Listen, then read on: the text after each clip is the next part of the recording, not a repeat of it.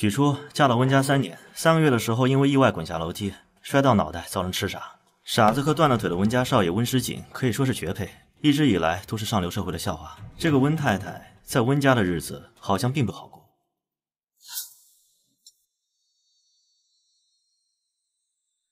念念，我要走了，你好好照顾外婆。不行，你不能嫁进温家。下周哈佛就开学了，你努力了这么久，不就是为了今天？姐，你别担心，外婆的病交给我。念念，你要做什么？姐，你去美国吧。从今天起，我就是温家的少奶奶许初了。放心，我会保护好自己，等着你回来。立刻找到他。老大，许小姐溺水被人扔在郊外，我们发现她的时候，气息已经很微弱了。查清楚是谁做的。我们调查监控发现，是温芊芊把许小姐扔进泳池戏弄，但是后来监控坏了，所以是谁把许小姐扔在郊外的，我们还没有查到。再查。是。许家、温家，我要你们血债血偿。恭喜恭喜啊，生意兴隆！哟，这不是我的弟弟温诗锦吗？曾经的天之骄子，如今只能坐在轮椅上，真的是可怜又可笑啊！真是。对了，温诗锦，你那傻妻呢？他怎么没来？这种场合有他在才有意思啊！诸位是在找我吗？许初，许初，你竟敢打我！你疯了吧？打的就是你，嫂子不讲，直呼其名，没规矩。嫂子教你点规矩，你还想还手不成？许初，你放开我！你算哪门子嫂子？大哥，还要继续让外人看笑话吗？温芊芊，我告诉你，我的脑子很清醒，脾气也不是很好，我希望你能够收敛一些。欢迎欢迎，许初，老公，怎么样？看见我好好出现，是不是很开心？是谁治好了你啊？我也不知道，醒来就在医院了，脑袋似乎也正常了。是件令人开心的事情啊。对了，我醒来的时候，身边有你常用的香烟，是你在照顾我啊？你记错人了吧？我不抽烟。凶手不是他。他不是许初，他是谁？许初，我刚刚顾及温家面子，我没有打你，你现在立刻跪下给我道歉。温芊芊，看来你是一点也没听进去我的警告。你以为我还是当初的许初？哟，怎么摔倒了呀？许初，你竟然敢推倒芊芊！大哥说话要讲证据。在场的各位，有谁看见了是我推倒的他？明明是他自己不小心摔倒的。许初，我杀了你！石锦，作为哥哥，不得不提醒你一句，好好管教你的老婆，再敢惹出什么事儿，别怪我不留情面把你们赶出去。大哥，如果我没记错的话，是你们家芊芊3番5次的前来找茬挑衅，我们家许初并没有做错什么吧？是啊，大哥，该好好管的是你们家温芊芊吧？我们也是温家的人，凭什么被赶出去？哼，凭什么？就凭我是温家的长子，懂吗？一介废物和一个乡下的丫头，我捏死你们不过分分钟的事儿。是吗？那我们拭目以待，等着被大哥捏死。不过大哥，我看你面堂发黑，有大祸临头之兆。温师姐，你刚刚为什么护着我？是不是喜欢我？闭嘴，别想太多。嗨，你去哪儿？回家呀，不然你还想留在这儿惹什么事儿？别急呀，说不定一会儿还有好戏看呢。来，大家安静一下啊！今天我代表温氏，欢迎大家来参加我们温氏集团的100年庆典，希望大家吃好喝好啊！温轩先生，你涉嫌偷税漏税，我们现在将拘捕你，进行调查。警察先生，是不是有什么误会？我们温氏正在举行宴会，可否明日再去警局？大哥，我就说你面堂发黑，必有灾殃吧？这不，真出事了。给我等着！是不是你举报的？啊，老公，你说什么啊？温轩偷税漏税，我一个乡下丫头，你也太看得起我了吧？少爷好。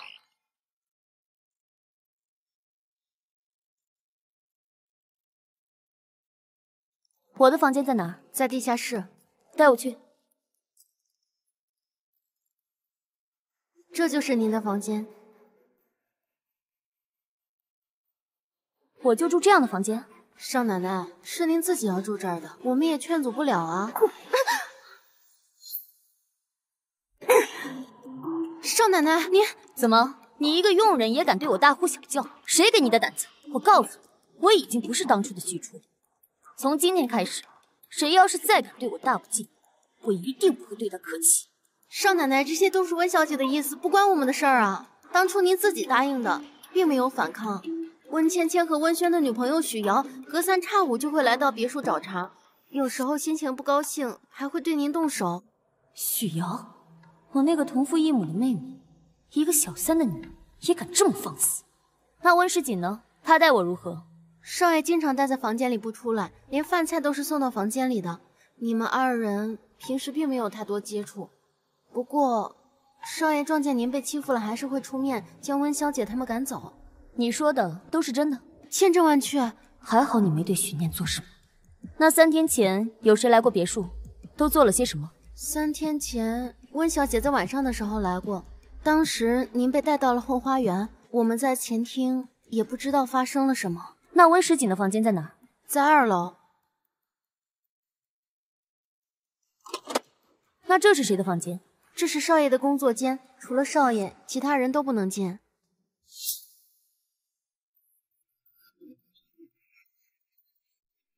出去！都老夫老妻了，还有什么见不得人的？楼下那房间太寒酸了，今晚我准备睡这儿，就委屈你睡沙发了。不行。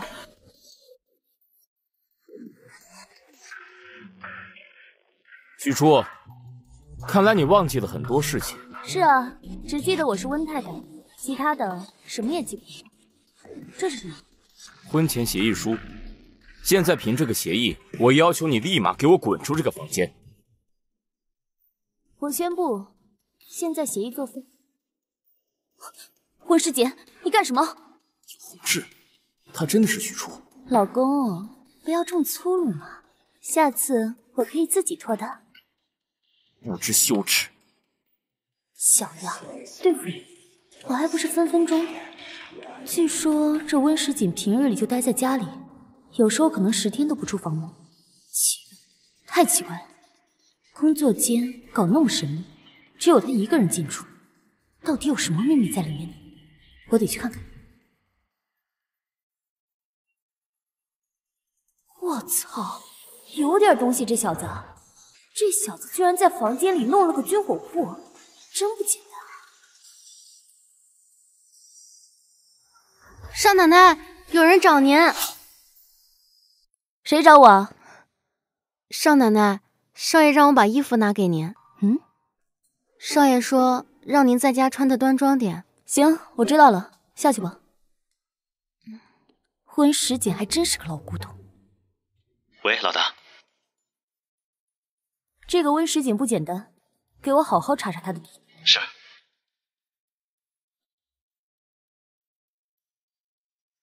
温世锦的温世锦，你到底藏着什么秘密？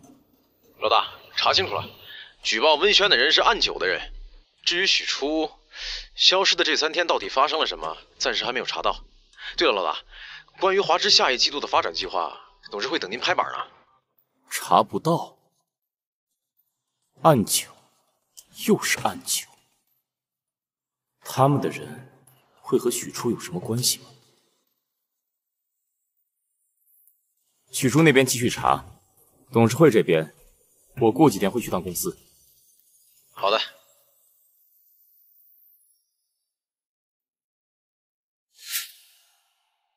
许初，你给我出来！昨晚宴会不是很嚣张吗？怎么现在窝在房间里不敢出来了是不是？你再不出来我就把你家给拆了！吵死了！你要干嘛？今天就是你跪下的日子。你说什么？上！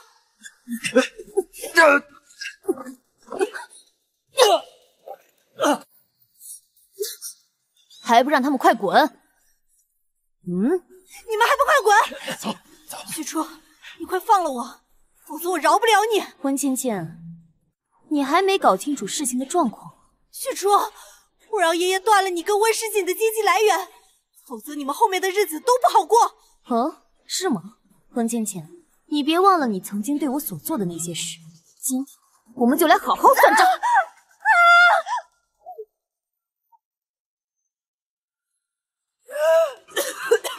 我不会放过你的，我当时就应该把你弄死在池子里。有本事，把你刚刚说的话再重复一遍。把你刚刚说的话再重复一遍。对不起，我错了，对不起，我以前不该那么对你，我今天不该来招惹你的。你大人有大量，你就放过我吧。前2天在泳池边把我弄昏迷，把我带到郊外的人是不是你？什么郊外？没有的事。你今天要是不说的话，有你受的。真的不是我。那天你晕了之后我就走了，而且你现在不好好的吗？哼，好好的，要不是我的人及时找到，念念早就死了。温倩倩，咱俩的账慢慢算。如果你下次还敢来找茬的话，可不是今天这么简单了。滚！他不像说谎，不是温倩倩，究竟是谁？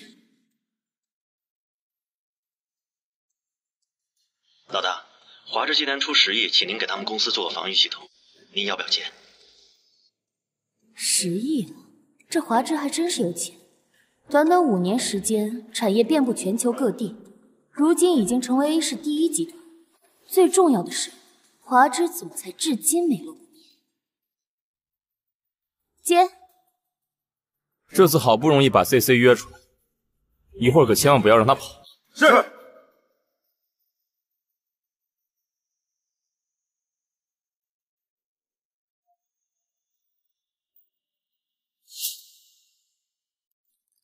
等等，老大，许小姐醒了，我马上过去。告诉你们老大，我有急事，合作改天再约。什么情况？不会发现了吧？哎，不管了，先进去吧。CC 呢？突然走了，难道发现一些不对劲的地方？要不要派人跟踪他？不用，你当暗礁老大是个蠢货。说的也是，只不过身影看着有点眼熟啊。哦，眼熟？我也说不上来。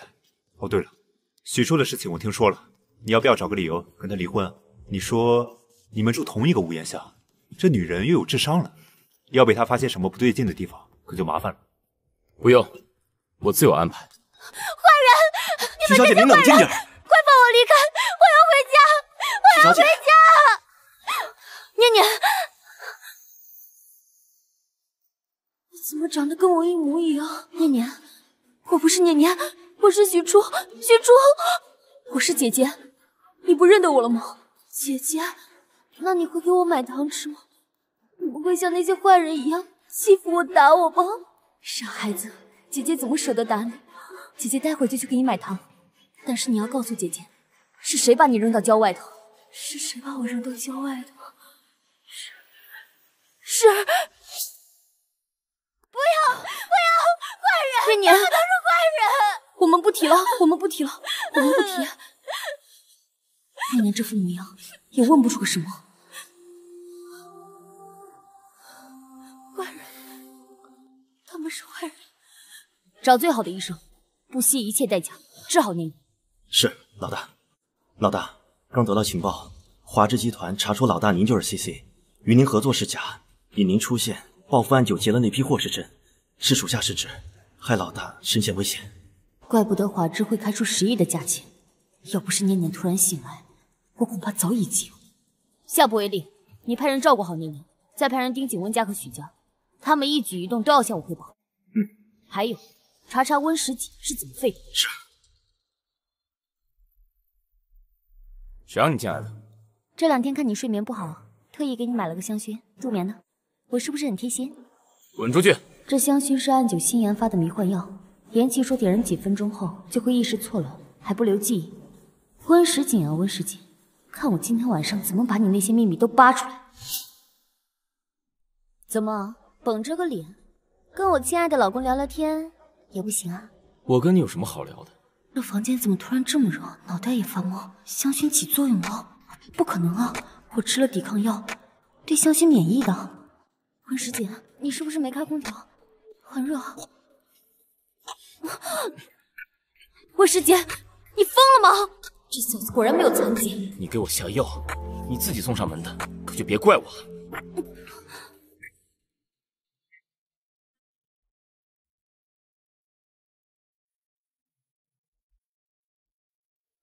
就这么走了？我可以当做什么都不知道。你不是许初，我就是许初。你的目的到底是什么？帮你搞垮温轩兄妹，拿到温氏集团的继承权。就凭你？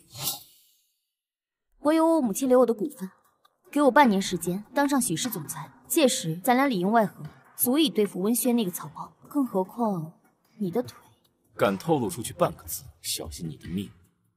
我保证。也是时候回许家见见我的好爸爸和继妹了。念念的事情，也许和他们脱不了干系。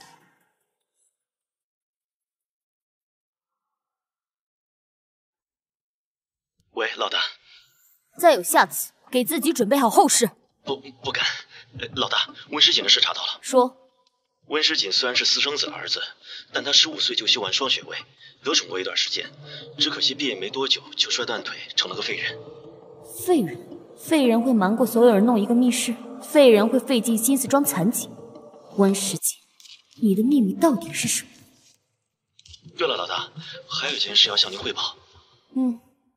此次董事会的目的，就是选出新任总裁。许瑶年纪轻轻就当了设计总监，并且在最近的巴黎时装周大赛获得了冠军，大家都是有目共睹的。那就开始举手投票吧。同意4票，反对4票。加上徐总这一票，徐总监的总裁之位可是坐得更稳了。感谢各位的抬爱，现在我就宣布，新任总裁就是……我反对。他要干嘛？想做什么？这里不是撒野的地方，出去！我母亲生前将她所持的所有股份都转到了我的名下，现在我持有许氏30%的股份，自然有权反对许瑶成为新总裁。安宁什么时候将股份转给了他？你不懂公司的事，许氏交给瑶瑶，理所应当。许先生，我也是公司的合法继承人之一，有资格和许瑶一起竞争这总裁之位吧？就凭你？我要和许瑶公平竞争，半年之后谁的成绩好，谁就是新总裁。同样是女儿，你应该会公平对待吧？好，如果你比不过瑶瑶，从今以后不能插手公司的任何事务。好啊，散会。怎么，你还有事？许初，你以为你成了温太太就能跟我平起平坐？温实锦不过是个废人而已，就凭你还敢跟我比？哦，是吗？那你呢？巴黎时装大赛10件作品，2件是荣格，8件是找人创作。原来这就是你许瑶的实力？你胡说什么？证据已经发到你的邮箱里了。不可能，他们是专业的，你怎么会有那些？许小姐，我们的保密协议好像被泄露了。你说我把消息发到网上，许世天怎么看？温轩还会爱你吗？我错了，对不起，你让我做什么都可以，求你不要发出去。如果你跪下来求我的话，我倒是可以考虑一下。对不起，我知道错了，都是温芊芊，她指使的我呀。怎么一把年纪了还这么天真？我怎么可能会原谅你和温芊芊对我做过的那些事？我都会加倍奉还。许瑶，振作起来，跟我好好斗。许初，我不会放过你的，总裁的位置是我的，你只能被我踩在脚下。咱们公司选择经营场所是一定要会进行一个实际调查的。你还有没有时间观念？没人告诉我。你说什么？你这个样子，公司以后怎么交给你啊？您现在还没搞清楚形势吗？什么意思？我看您真是老糊涂。你说什么？第一，管理公司是比谁来的早吗？宝洁来的最早，那让宝洁当总裁，你答应吗？第二，公司是您和我妈共同创办的，现在我持有30%的股权，您凭什么说把公司交给谁？你反了你！我怎么生出你这么个混账东西？爸，您别生气。你既然说管理公司不是看谁来的早，那好，这次代言人的事情就交给你去谈。这次拟定的代言人是当红顶流江心洛，很难谈的。怎么不敢接了？这公司啊，可不是什么阿猫阿狗都能管理好。一个代言也值得这么大费周章的开会讨论？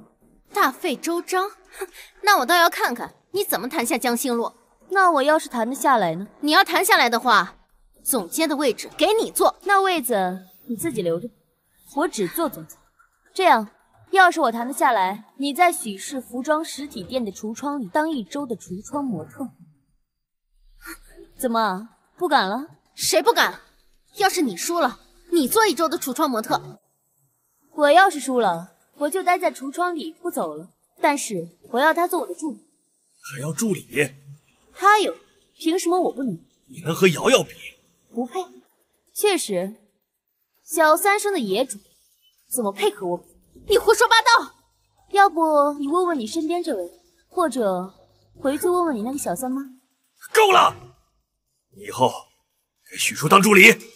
跟我走吧。对了，散会。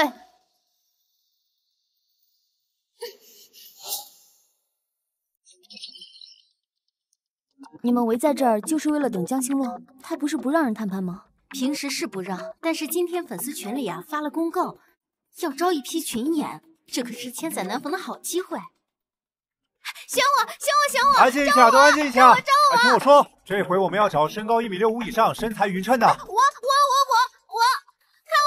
我，选我！哎，你在后面那个，最边上那个，你。我？对，就是你。倒也方便。咱跟星洛这场戏呢，现场没有收声，所以你们去坐下，跟他聊点什么，自然一点就可以了。啊，你不知道这场戏删了吗？没人通知我。我亲自通知你，还不够？够。吴小姐说什么是什么。还愣着干嘛？赶紧把他们给我轰走！乌烟瘴气，一个个穿成这样子，勾引谁呢？你这人怎么说话呢？就是啊，随便删戏还骂人。对不起啊，这场戏取消了，大家回走。一句抱歉，对得起这群姑娘一大清早在这等到现在的辛苦吗？你怎么在这儿？我是被选进来当群演的。今天这件事，要是不给我说法，我可不走。是啊，我们不走，就是要给个说法。你凭什么删我们星洛的戏？这是我们温氏集团投资的戏，我说了算。我看你脑子的病不是好了，是彻底疯了吧？上回的账我还没找你算呢，你还敢跑来这儿撒野？上次的事儿我等着，这不等了好几天没等到你，我就亲自来了。你们还愣着干嘛？给我把他抓起来！还有不错嘛，居然学聪明了，出门都知道带保镖了。我早就警告过你，那笔账我会找你算。正好你自己送上门来了，给我绑起来！我看谁敢动手！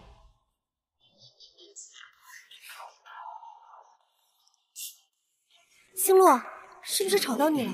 我这就让他走。该走的人是你，你是你误会我了，他就是我大哥娶的那个傻子，为了接近你，还扮成群演混进来，真是太过分了。怎么？听说你来找我代言？怎么？有兴趣啊？星洛，这种小事就不用你管了，我这就把他给赶走。不劳温小姐费心了，这个合作我很感兴趣。你说什么？温小姐，这里是剧组，不是你们温氏集团，不欢迎闲杂人等，赶紧走吧。你赶我走？你耳朵也不好了。许初，你……温小姐，请自便。咱们换个地方聊。许初，我会让你付出代价的。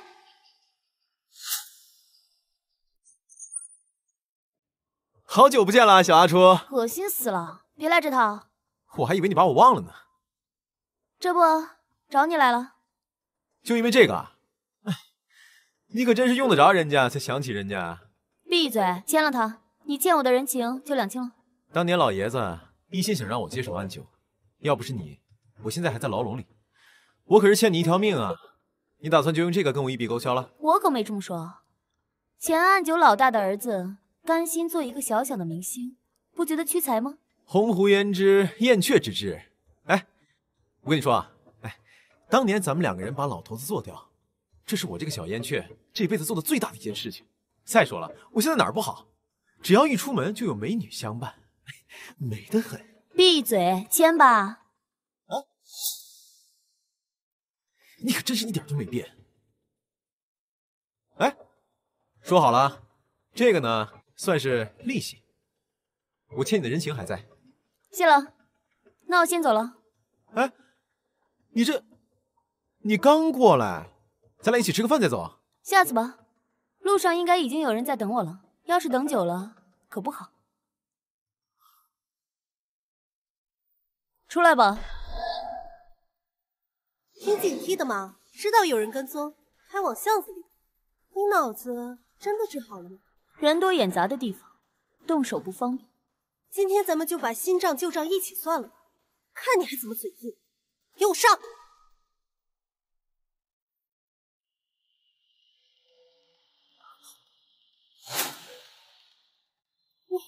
你不是许初，你不要过来！别动！你不要杀我！求我就饶了你。这点胆子，你敢招惹我？我求求你，你不要杀我，我再也不敢招惹你了。你看在我哥的面子上，你放了我吧。温芊芊，你听好，今天只不过是一个开始。你曾经对我做的事情，我会10倍100倍的讨回来。做好准备。许初，我要杀了你！温实锦呢？先生用过午餐就回房休息了，吩咐了不准打扰，大概是在午休。午休？午休个屁！10有8九是去他的密室了。温实锦，你在里面吗？我有事找你。你要是不开门的话，我就进来喽。温实锦，你在里面吗？我有事找你。你要是不开门的话，我就进来喽。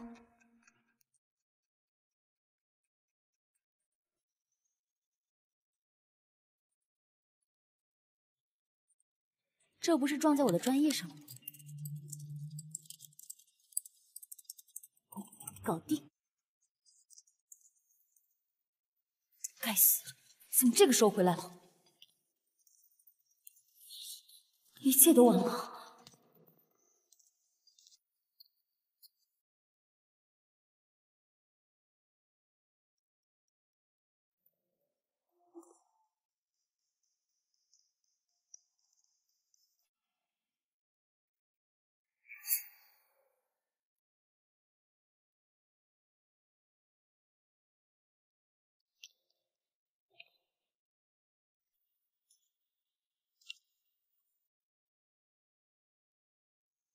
先生，什么事？有警察来找您。警察？警察来这儿干什么？请问是温先生吗？我们找您太太许初，她在哪儿？你们找她干什么？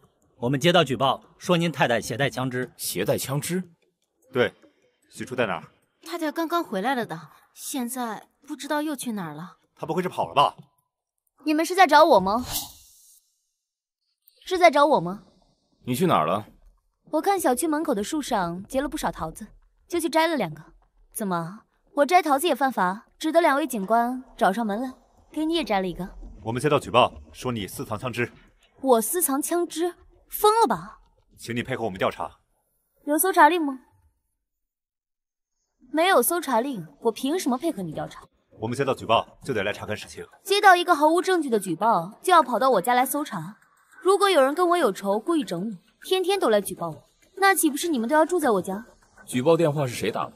这我不能告诉你。那抱歉了，麻烦你们拿到搜查令之后再来了。还请跟我们走一趟，搜查令会后续给你们。是温芊芊吧？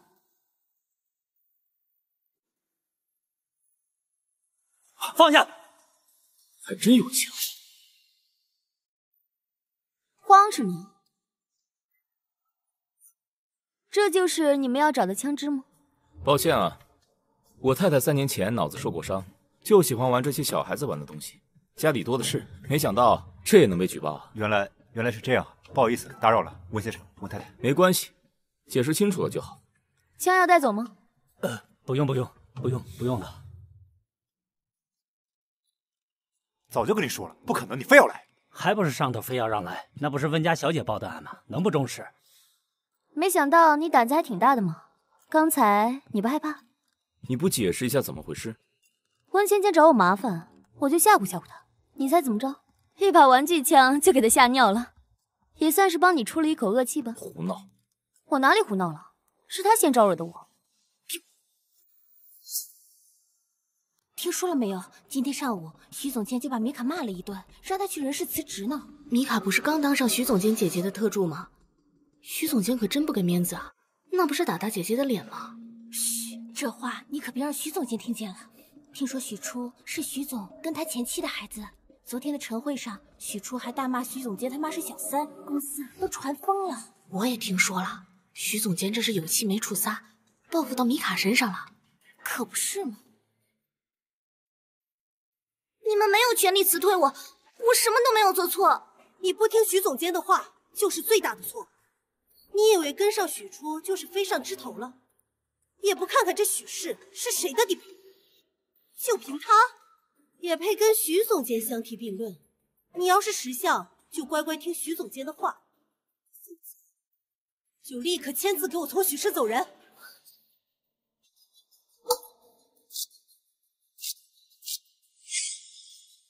我的人，你也敢动？我的人，你也敢动？把那个什么叫米卡的给我辞退了！胳膊肘往外拐的狗东西！米卡违反了公司规定，我也是按照公司章程辞退他。你有什么权利斥责我？哪门子的章程？许瑶的章程吧。此事与徐总监无关，我只是秉公处理。米卡在工作时间私自外出，工作没完成，就应该辞退。徐总，我第一，米卡外出是帮我办事，他作为我的助理，除了我交代的工作之外，什么也不用做。第二，你被辞退了。你有什么权利辞退我？就算你是徐总的女儿又怎么样？你也只是个不受宠的。就凭我是公司股东。不是说许初就是徐总不受宠的女儿，怎么会是公司股东？徐总监怎么没有告诉我？10分钟之内收拾好你的东西，立马从公司滚蛋。当然，你也可以去找你的主人帮忙，给许瑶当狗，也得掂量掂量，他保不保得住你。走，现在你可以告诉我，到底发生了什么事？徐总监让我监视你的行踪，还让我捏造你工作不利的证据，为的就是把你赶出许氏。不过我没有答应。你要是答应了，就不至于在辞退单上签字了。以后再发生这样的事，第一时间告诉我，等我回来处理，不用自己扛着。好了，今天放你1天假，去休息吧。又放1天假，拿着工资不干活，这算什么事儿？徐总，你招我当助理，具体需要我做点什么啊？暂时没有，不过等你休假回来，整理一份许氏集团的财务资料，发到我邮箱。徐总，我一定会好好完成的。去吧。喂，徐总监，我可是完全按照您的要求来的，谁知道许初突然来了，他一开口就要炒了我，您可得保我。好，我知道了，这件事情交给我来处理吧。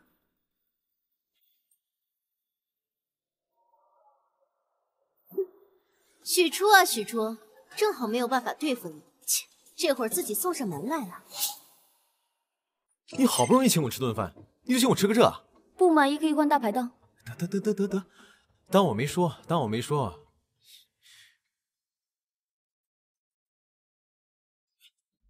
咋了？总感觉有苍蝇盯着我。哎呦，姑奶奶，你吃个饭能不能不要疑神疑鬼的呀？不知道咋了呢？要是我活得不警觉，早就死800回了，哪还有命回到 A 市？你看你瘦的，来吃块肉。你别逼我弄死你。不吃拉倒。这不你那个脑袋有问题的嫂子吗？她现在还是温家的媳妇儿呢，居然敢这么明目张胆的跟别的男人私会。不过也是，对方可是江星洛，哪个女人能拒绝呀？这种不要脸的女人，自然有人知道。你做了什么？马上就有好戏看喽。喂，温香快出来了，他这次栽了跟头，肯定会找你麻烦。还没查出来是谁举报的吗？没，对方做事不留痕迹，而且还能侵入警署系统。看手法，暗酒。看好你老婆，你能管就管，管不住就让她滚。我温家丢不起这个人。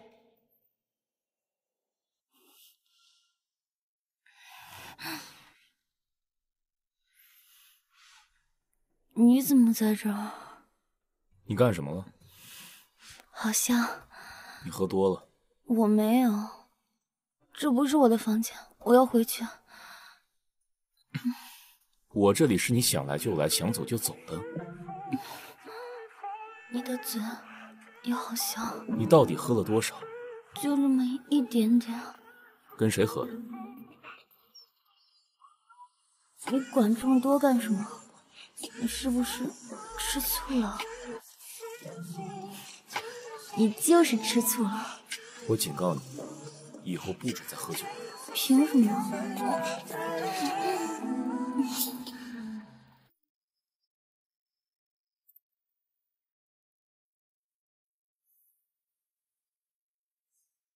最近公司风气不好，个别人无视公司章程，肆意妄为。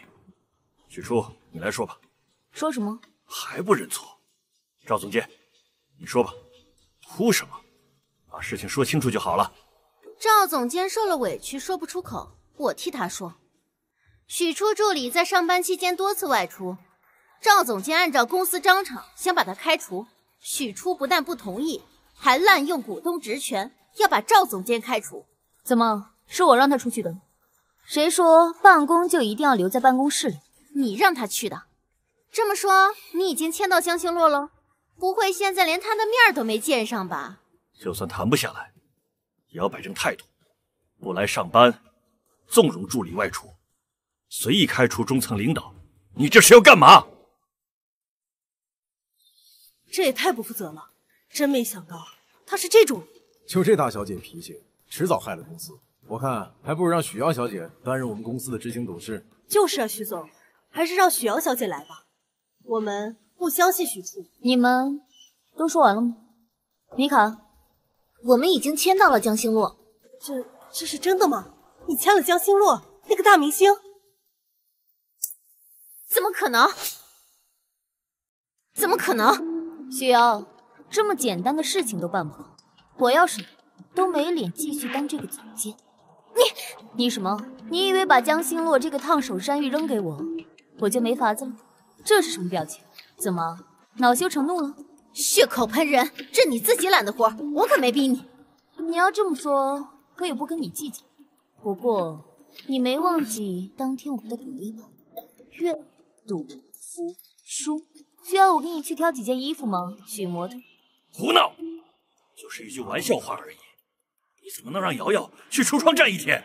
她可是公司的总监，总不能让别人围着看笑话吧？当然不能，不是一天是一周。许初，当然他也可以不当，不过公司里早就传开了我们的赌约，如果您非要以董事的身份压下来，我没话说。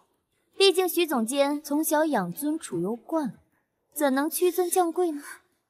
那不如让许总监回家休息，许是有我就够了。这分明是要赶我走，现在退缩，以后在许氏哪还有我的立足之地？不就是橱窗模特吗？我做就是了。那我助理既然是为了工作外出，理应理解的。那他，许总监，辞退米卡的事情可是你……闭嘴！你未经公司核查，随意开除公司员工，你还有脸在我面前告状？念在你在许氏多年没有功劳也有苦劳的份上，自己辞职吧。你满意了吗？还行，希望以后你的工作里不要再犯这样的失误。毕竟影响的不是我个人，是整个许氏。许先生，还有什么要商讨的吗？你到底给了江星洛多少好处？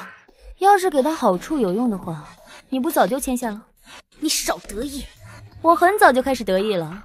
许小姐，还愣着干嘛？散会。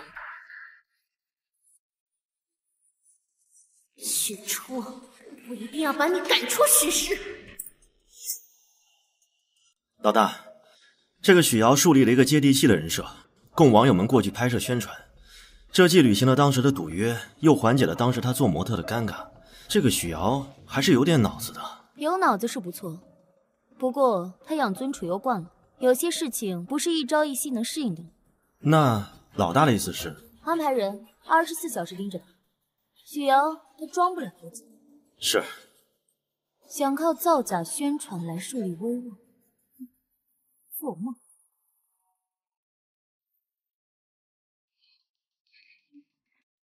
大家可能不清楚啊，这是我们许氏集团的董事长千金许瑶，今天来我们门店宣传，当为期1周的这个橱窗模特。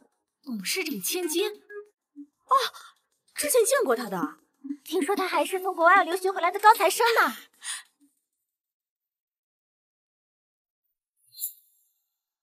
你们都看到了吗？许小姐当橱窗模特被人发在网上，上了热搜，甚至有记者主动上门实地采访。是啊，才1个礼拜的时间，许总监的社交账号粉丝都破100万了。看来今天这一轮许瑶赢定了。今天的议程很简单，主要是针对许瑶和许初这段时间的工作表现做一个阶段性的评价，大家举手表决就行了。在座的各位都是许氏的高层领导，一切以公平、公开、客观、真实。最近许总监在网上的呼声很高，也多亏了许总监，公司才打开了新品牌的市场。我看许总监很有管理天分。是啊。哪里，这都是我本分的事情，我可比不得某些人啊！指着一份代言合同就可以吃一辈子的功劳，带着助理什么都不干了。经营一个社交账号而已，随便一个人都能做的事情，也值得拿到重要会议上来讲吗？最起码，我不会把这种私人娱乐性质的事情跟工作混为一谈。你怎么说话的？你的意思是你可以做得比我更好？那你为公司做过什么贡献？许小姐别着急嘛，待会儿你就知道了。我拭目以待。言归正传吧，今天主要是投票，看看两位谁更适合管理公司，就把票投给谁。等等，又怎么了？在投票之前，我想给大家先看一则视频，看完再决定也不迟啊。什么视频？许初，你又想耍什么花招？看完诸位就明白。米卡，你搞什么鬼？大家看仔细。去，怎么按的？按的脚断了怎么办？我早跟你说的，给我的衣服要按照我的身材提前改出最合适的尺码。你给我的什么东西啊？对不起，许总监，我是今天新来的，我不知道。不知道？你没长嘴吗？你不会问吗？谁能想到打烊前还在跟顾客合照，给儿童分发糖果，在社交媒体上分享动态的最接地气千金，怎么忽然一秒变了嘴脸？如果大家对后面视频内容感兴趣的话，我可以让我的助理群发一份视频给大家，回去好好欣赏我们许氏集团的千金是怎么在下班之后打骂实习生半个多小时的。不，都是假的，他是骗人的。许初，你诬陷我，这视频是恶意剪辑，你就是不想让我得到投票。我确实不想让你得到投票，但我也没必要故意陷害你。米卡，这是什么？这是我跟娱乐记者签订的保密协议。要不是我及时买下这份视频，恐怕在3天前你就上了热搜，把许氏推向风口浪尖。你们确定还要选你们口中优秀能干的许总监作为许氏的新总裁吗？哎呀，这到底是怎么回事啊？爸爸，是他陷害我，是他买通了记者，贼喊捉贼，还假装为了许氏。麻烦你下次说话之前动动脑子。我买通记者，你怎么不说我买通店员，让你又打又骂？诸位，事实就摆在这里，大家自行分辨。我不确定是否还有其他视频落在媒体手里，毕竟许总监最近火得很，有不少媒体关注他。如果让他当上许氏总裁，许氏恐怕……大家不要听他胡说，都是假的，都是假的，我没有。许总，可以开始投票了吧？投票开始，投许瑶的请举手，投许初的请举手。这次投票的结果，选定许初为集团总裁，还有2次投票，两位再接再厉，散会。你故意整我，这都是你应受的。这只是第1次投票，还有2次，总裁之位落到谁手里还说不准呢。咱们走着瞧。我可太喜欢你放狠话时候的嚣张态度，因为每次打脸的时候都让我很爽。哼，米卡，把这些视频资料整理一下，打包好发到晨光媒体的编辑部。徐总，您这是要痛打落水狗。本台最新消息：温柔千金许瑶两幅面孔，黄山店员耳光。许初，是你做的吧？怎么我做的？视频是你给记者的，你还装什么蒜？你明明在会议上说签了保密协议，为了许氏压下了这件事，现在过河拆桥。你信不信我现在就召开会议告知董事会，你为了诋毁我不惜连累许氏名誉？你有证据吗？证据，视频就是证据。你看清楚，送你上热搜的视频到底是什么？看不明白的话，我把商务会议的视频发你一份。你说什么？你当我傻呀？有这功夫，不如好好想想怎么跟董事会交代吧。开董事会有什么用？根本不是同一份视频，虽然内容相同，但拍摄角度不同，和我没有任何干系。许瑶，你们施加在念念身上的痛苦，我这才要回一点利息而已。我刚刚传给你一个最新的安保系统，你尽快安装。这能防得了 CC？ 不能啊。那装它有什么用？除了 CC， 目前根本没人会黑我们的电脑。它虽然不能防御 CC， 但是它有反侦查功能。只要它再黑一次华之的电脑，我就可以反入侵他的电脑。顺着这条线，我们就能找到他的位置。真的假的？我什么时候骗过你啊？哎，对了，今天那个新闻热搜你看了吗？没有啊。许氏第1次投票，许初大获全胜。你这媳妇儿不简单啊！这真的是当初我认识的那个胆小怯懦的许初吗？先生，太太回来了，您现在吃晚餐吗？好的，我来了。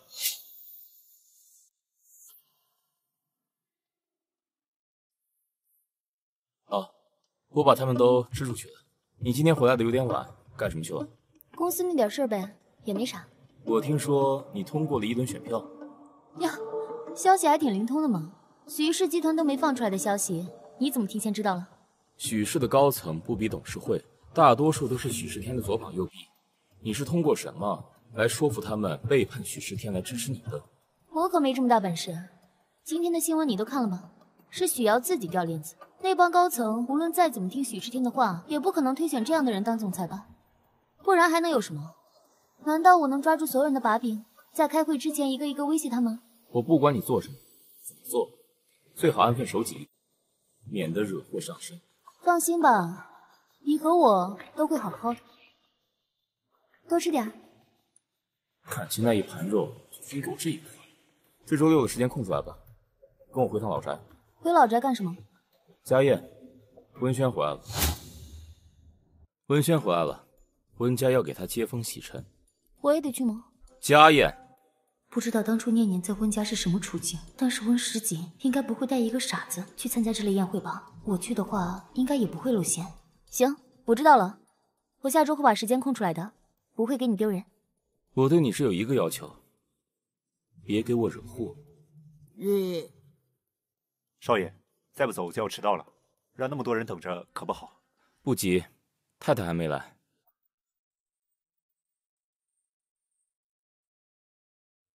这身怎么样？太太，您这身也太好看了。这不是什么对外的酒宴，不必穿这么隆重吧？换个去。哪里隆重了？温世锦，你再好好看看。别转了，换个去。换就换，你要是不嫌我穿的寒碜，我随意。这身不是挺好看的吗？你们家温老爷子可真有意思。温轩搞出偷税漏税这种敏感事件，害得温氏集团被调查，不好好批评教育也就算了，居然还大张旗鼓的办宴会，不知道的还以为立了什么功呢。行了，不说话没人拿你当哑巴。哼，怂死你算了，我看你密室里的那么些枪，跟着你都受委屈。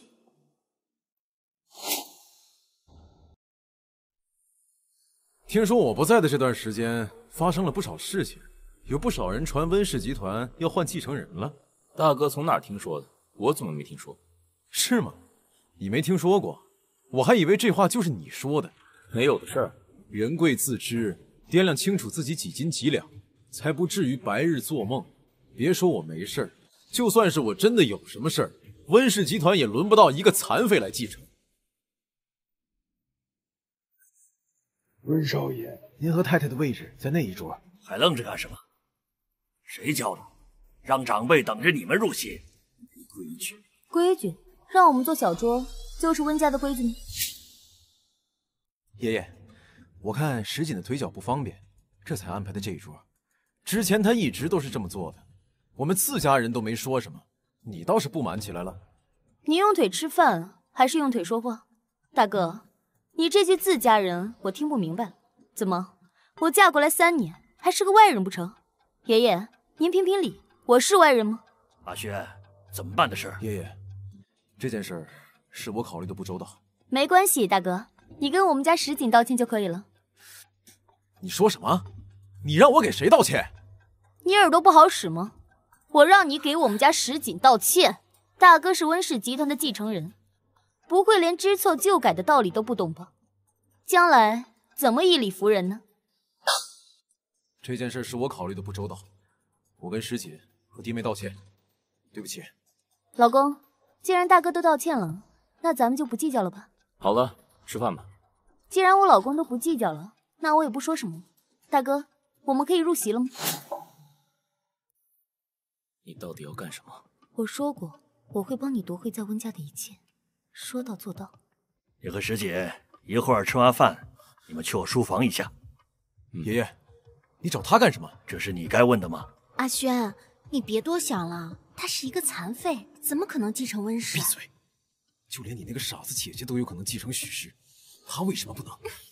上菜吧。来了，爷爷，您找我们有什么事情吗？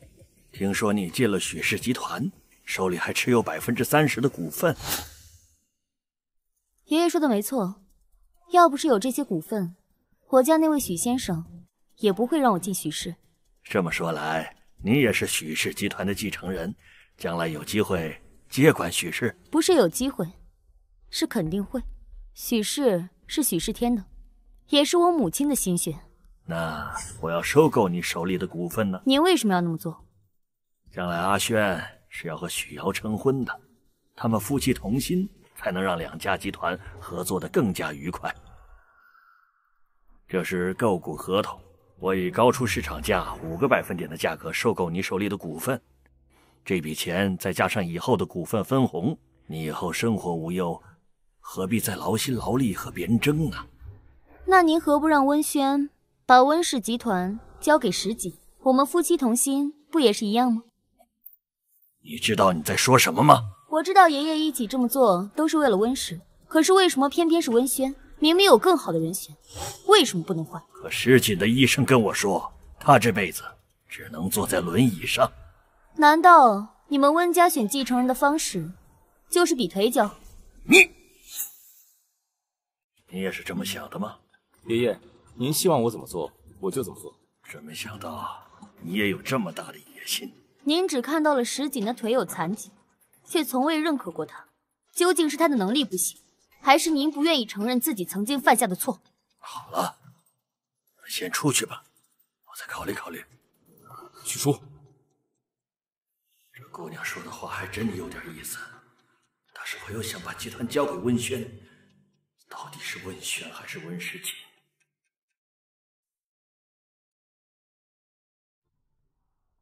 你刚刚为什么拦着我？如果我不拦着你，你想要跟爷爷说什么？让爷爷把温氏交给你，许氏和我给你做后盾。你凭什么觉得爷爷能听你的建议呢？这是最好的选择。难道把温氏交给温轩那种鼠目寸光的人？自以为是。我自以为是？我这是在为你好，你懂不懂啊？以后我的事情你少管。我真是鬼迷了心窍了，才会想着帮着不识好歹的家伙。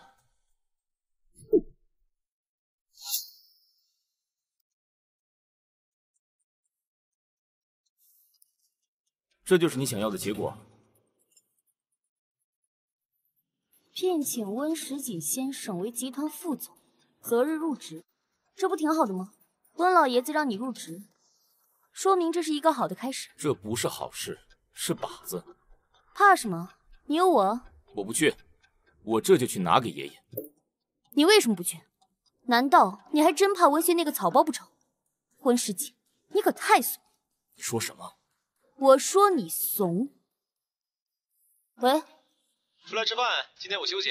好啊，正好家里有只怂的不行的乌龟，我看见它就马上到。你干什么？你要跟谁出去吃饭？给谁打电话呢？管得着吗你？你有病吧？别以为我不知道你干的那点勾当，是你自己说，还是我替你说？难道他已经知道我是暗九的人了？延期被发现了，我要不坦白从宽？温世锦，我不是故意要骗你，其实我是暗……你有什么好解释的？照片和视频都已经发在我手机上了，你还有什么好解释啊？幸好，他还不知道我是劫了他好几批货的暗九团队。怎么，普通朋友交往而已？现在我连和异性朋友吃饭的权利都没有了吗？温世锦，你是不是太闲了？我又不是你真老婆，你管得真宽。我说不行就是不行。你别没事找事。如果你嫌我多管闲事的话，那么以后你和温家的事情我都不管了。但我警告你，放开！你在威胁我？温世锦，你是吃醋了吧？我没有。听说你在温家的家宴上面大出风头啊？你怎么知道的？我可从来没见你这么维护过别人啊！你该不会是对那个小子真有意思吧？反正我好心提醒你一句，你这样只会害了他。怎么说？等温轩的这个事儿的风头过去之后，温实锦就会被废弃。你什么意思？当年那个女人偷偷生下温实锦的父亲，还找上门去，活生生的气死了温老太爷子的原配。照你这么说，温实锦根本就不可能继承温氏。没错，能够保他衣食无忧，已经算是有良心了。哦，对了，你以为温实锦坠马残疾这个事儿，温老太爷子会不知道？这不就是个意外吗？怪不得温实锦对老爷子重用他这件事这么抵触。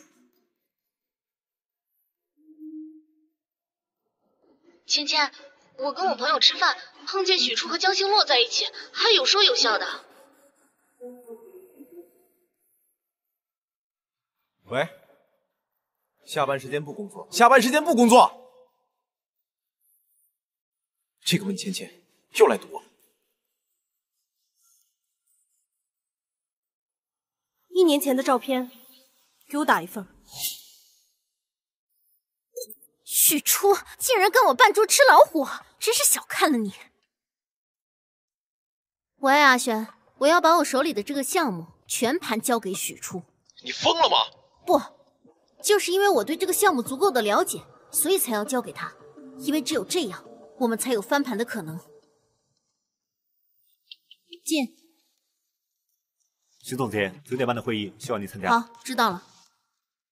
许初啊，许初，我看你这次拿什么跟我斗？徐总监这次的事件严重影响到我们许氏集团的新品牌乃至其他品牌的销量，我代表董事会要求您立刻对他做出处罚。瑶瑶年轻气盛，难免有做得不到的地方。这件事确实是他的错，但他之前为许氏做出的贡献，就功过相抵吧。等等。这么明目张胆的包庇偏袒，你是要拿许氏集团的所有声誉来维护你女儿吗？人难免都会犯错，你敢保证你以后不会犯错吗？集团总裁就是不能犯错，就算犯了错，也要自己收拾好烂摊子，挽回公司的所有损失。他做到了吗？那你说怎么办？当然是立刻停职，安抚舆论。你说什么？停职？你停止就停止。一人做事一人当，我错了就应该受到惩罚。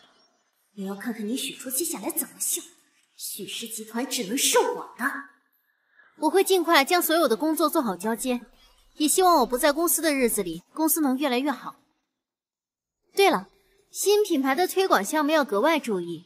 许初，希望你不要砸了许氏的招牌。这句话还轮不到你对我说。等着吧，许初，你和你那个残废老公都得意不了太久。听说你把雪瑶赶出去了？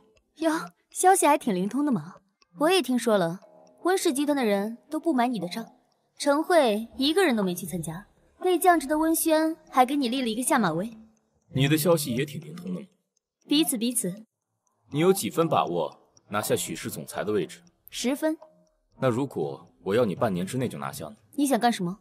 我昨天接了个电话，是许夫人打来的，她邀我和你这个周末归宁。归宁？这不是扯淡吗？其他人都是3天就归宁，为什么我们是3年之后？你要不想回去，我可以帮你推了。不，为什么不回去？我还没找他的麻烦，他们倒是找上门来了。不过，当总裁和我回许家有什么关系？善意的提醒你一句，夜长梦多，别给自己找麻烦。财产转移，怪不得让我半年内速战速决。多谢提醒。没关系，夫妻同心嘛。哎呀，妈，瑶瑶，妈，快来看看，哎，快坐。你也真是的，来自己家还带什么东西？你看你，来坐。这是我们阿轩的一点心意，我们可不像某些人啊，来了我们家都不肯带礼物的。周嫂，帮我去车里拿一下东西。谁让你带东西的？姑爷，司机给了我这个，这是嫁妆清单。3年前阿初嫁给我的时候，许家就给了我这本嫁妆清单，当时说太仓促了，没来得及。现在3年过去了，应该准备好了吧？小贱人，还敢跟我要东西，我都忘了这茬了。当年许初嫁到我们家，许家没有给嫁妆。我们许家怎么可能不给嫁妆？当然不可能不给，只是当年婚礼仓促，许家没来得及准备。你说是吧，许太太？是，一直备着呢。这不是当时许初，你后来不是病了吗？我说给你，你也不懂啊，是不是？所以啊，就一直寄存在娘家，都放在仓库呢。改天给你送过去。别改天了，择日不如撞日，就今天。今天这太仓促了吧？不仓促，我已经把人安排好了。你觉得呢，师姐？我觉得可以啊，时间刚刚好，就今天。工人和车已经在仓库门口了，许夫人，请吧。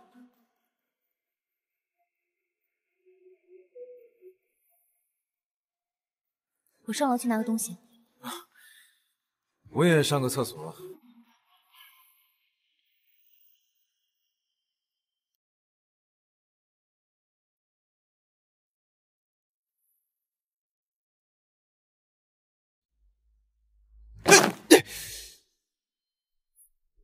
哟，大哥，走路这么不小心啊？你早就知道我跟着你，故意的是吧？那你跟踪我干什么？你好歹是温家的长子长孙，还是少干这些偷鸡摸狗的事情比较好。偷鸡摸狗？你跟江星洛那小子不三不四的，还好意思说我？怎么，是不是嫌我那个残废的弟弟不能满足你？你小心祸从口出。别不好意思，弟妹，你说这条件，什么样的人嫁不了，偏偏要嫁给一个残废？不如你我联手，到时候整个温家都是我们的。哦，是吗？当然。你还记不记得你生病的时候，我可没少照顾你。你什么意思？怎么，你的病好了，就全都忘了？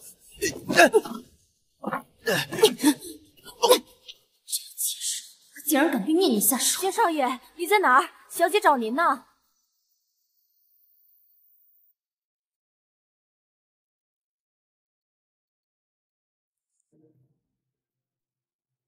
东西都拿好了吗？拿好了。东西都搬完了，要不要再清点一下？不用，少不了，少了我再回来拿。师姐啊，你呢有时间的时候啊，跟阿初常回来走动走动。你看这瑶瑶呢和阿轩呢，马上要结婚了，以后呢咱们可就是亲上加亲了。那既然都是亲上加亲呢，那我就一家人不说两家话。这以前在公司啊，他是有很多事情做得不到位。不过呢，最近瑶瑶一直在家闭门思过，你是想让许瑶回许氏吧？啊，当然不是，当然不是。既然犯了错呀，就该受罚。这许氏呢，暂时是不回去了。不过呢，我决定啊，让他去温氏学习学习。温氏，谁同意了？这温家老爷子同意了，而且呀，温老爷子还说让瑶瑶去给石锦当助手。怪不得他主动提出陪自己归宁，归个屁的宁！他早就知道这些事了。这事我怎么不知道？看来这顿饭不是为我准备的，我还有事，先走了。阿初，这就走了？你饭还没吃呢。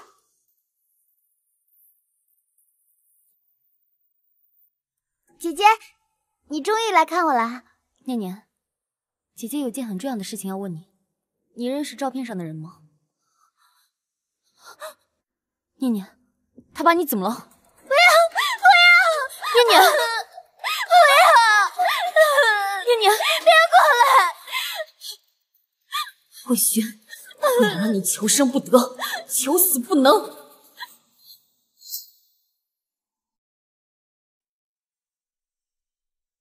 去哪里了？这么晚才回来？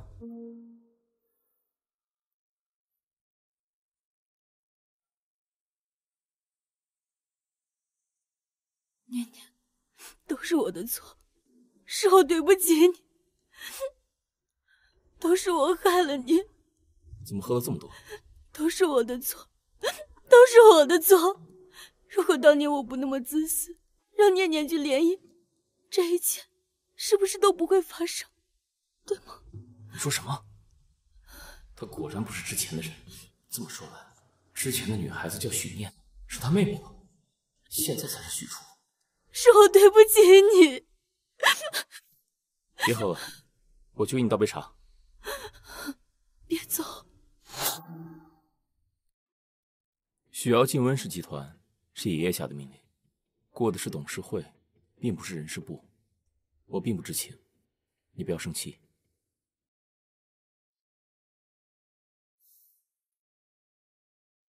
原来温石锦也不知情，倒是我错怪他了。不过怎么又和他睡了？不知道昨晚我有没有说什么不该说的。这该死的酒！姐夫啊，这是销售部新产品的企划案，你看一下。你自己决定就行。这是跟许氏合作的项目，我姐姐那边似乎不太满意。姐夫啊，你全权交给我的话，姐姐不会生气吗？既然是合作，还是要问一下许氏那边。我觉得温氏的利润比占得太低，而且姐姐全权否认了我们温氏推荐的人，坚持让江星洛代言全系列。你到底想说什么？姐夫啊，我想说的是，许初不过是联姻的工具，不如你我合作，温氏和许氏都是我们的。逻辑鬼才啊，许瑶！要不是我亲耳听到，我还不知道你编瞎话的能力这么强。你来干什么？我来给我老公送饭。怎么，有问题吗？送饭？少装模作样了！你会真的这么关心姐夫？送饭是假，查岗是真吧？就准你在我老公面前搔首弄姿、挑拨离间，不准我来送饭了。你胡说！温轩还在医院吧？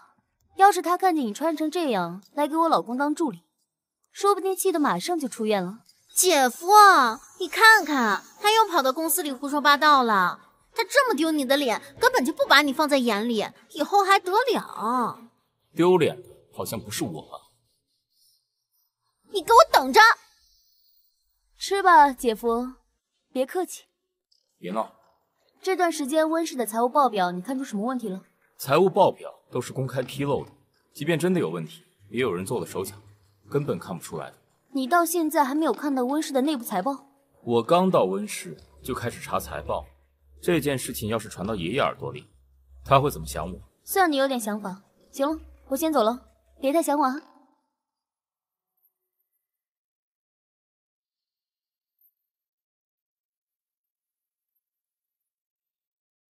我在天台等你，不来就等着身败名裂吧。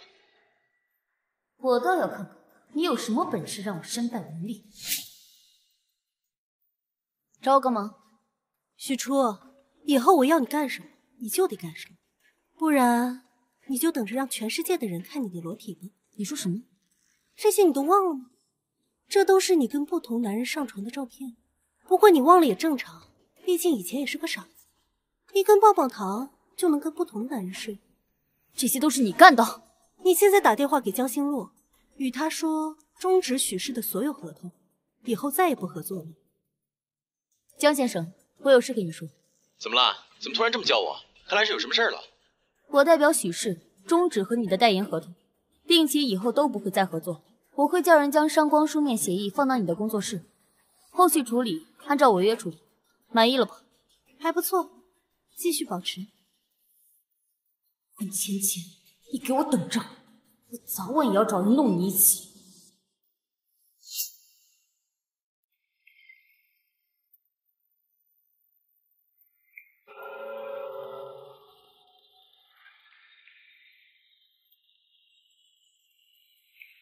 老大，人我都带来了。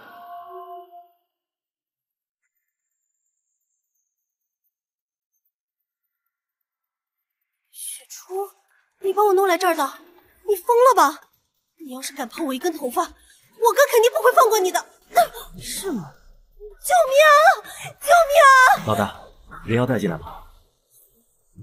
进来。你要干嘛？温小姐从出生到现在，一直都活得很高贵。今天我就让你接地气，他们一定会好好伺候，让你满意。许初，你疯了！许初，你真的疯了！今晚她是你们的了。啊！救命啊！救命啊！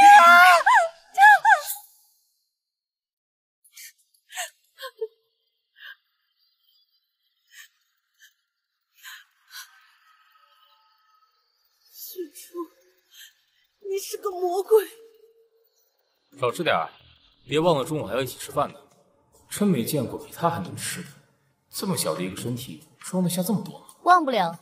不过你们家可真有意思，温芊芊刚出事不久，温老爷子就急着安排温轩跟许瑶的婚事。冲喜气呗。说起来，也不知道温芊芊得罪了多少人，找人轮奸她。你这么看我干嘛？说的好像是我干的。公司还有事儿，我先走了。过几个月我要和阿轩筹备婚礼，有件事想要跟爷爷申请一下。什么事？爷爷，我们打算终止温许两家的合作项目。胡闹！这个项目利润可观，而且现在预期进行推广，怎么可能终止？爷爷，我也舍不得，但以我俩现在的关系，这工作还怎么进行？阿轩，你好好跟爷爷说话。爷爷，犯了错我们认，可是阿轩说的对，的确不适合，对外的合作商也不认啊。爷爷，要不这样，这件事情就交给我和阿初来处理。你能行吗？有阿初帮我，当然可以了。这小子怎么还拉自己人下水？况且阿初对这个项目也熟悉，之前也跟我谈过几次。我什么时候跟你提过？是吧，阿初？提过，毕竟是两家的合作项目嘛。代言人也是阿初来选的，业务能力很强。大哥和徐瑶也可以安心的筹备婚礼了，公司有我就够了。不是这个意思，这个项目就由师姐和许初你们来做吧。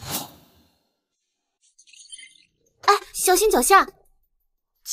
这样的品味还好意思办一场秀？这是您在做市场总监的时候，其中一个版本修改的，您忘了？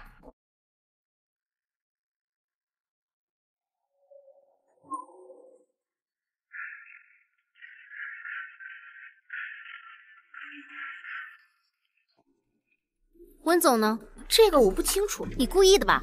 别以为你不告诉我，我就不知道他在哪。哎，徐总，这儿很大的，你自己找不到，还是我带你去吧。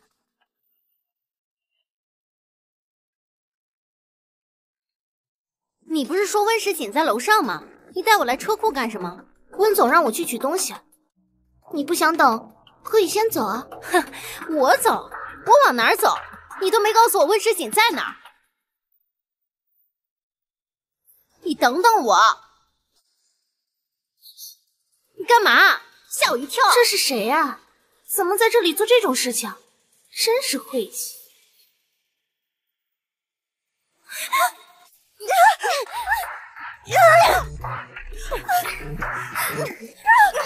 平子，来，过来！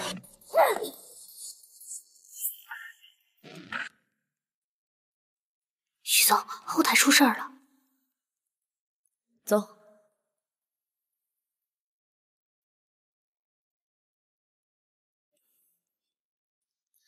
怎么回事？刚才在洗手间不小心摔了一跤。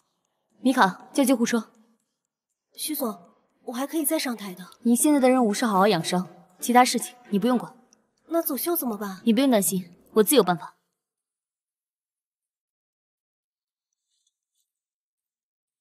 没事吧？小意外。小意外？一点小意外就会葬送整个公司的前程。你没有金刚钻，就别揽瓷器活。大哥没来，自己家里烂摊子还没收拾好，还有心情来看秀？我倒要看看，没了压轴模特，这场秀怎么收场？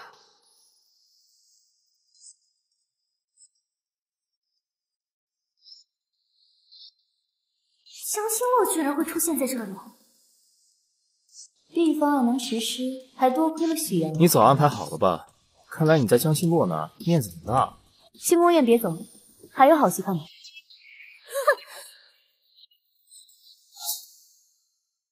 他怎么摔在走秀前了？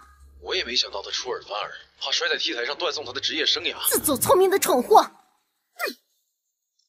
大费周章的就收买了个模特，你有什么证据？就你这点事儿，我连追究都懒得追究。你还想怎么样？我想让你转告你母亲一句话：因果循环，不是不报，时候未到。我母亲当年的感受，也得让她女儿感受一下，对不对？你胡说什么？温轩这种恶行，就是应该昭告天下，让她知道我们许家不是好欺负。许初，你我妈当年没人给撑腰，这不我给你撑腰，好好享受吧。你快乐的日子可不多了。许初，我不会放过你的。哼！徐总，工厂那边非常顺利，目前还是供不应求，线上线下预售20天的也卖光了。分销那边都在问，还能不能再放点预售？不放了，预售拉得太长，退货率也会上升，还是先把仓库的货放出去再说吧。好。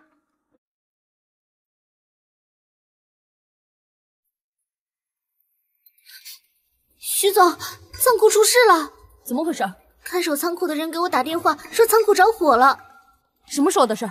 就刚刚。这火烧得这么猛，正好烧的就是我手上握的这批，哪有这么巧的事情？仓库怎么会起火？许氏集团从未出现过这么大的重大事故，偏偏用的还是我们许氏的仓库，你怎么跟温氏集团交代？还有客户上亿的订单，上千万的损失，延期1天就是上百万的损失啊！说完了吗？你这是什么态度？你现在还没意识到给许氏集团造成了多么大的损失吗？说完的话，我来说2句。第一，仓库失火并非意外，而是人为。什么？怎么可能？谁敢这么干？我们可是许氏集团。